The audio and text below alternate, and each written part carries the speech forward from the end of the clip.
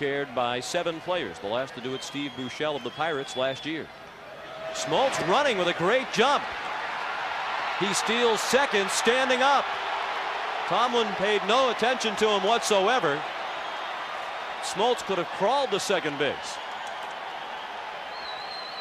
John Smoltz crossing everybody up by stealing second. How many times do you see a pitcher steal second without a play? He did not have a stolen base during the season. Nixon makes it hurt. Puts it in the gap to score a run. 5-3 Atlanta. The stolen base, a big play, and Otis Nixon ties the league championship series record with his 5th consecutive hit.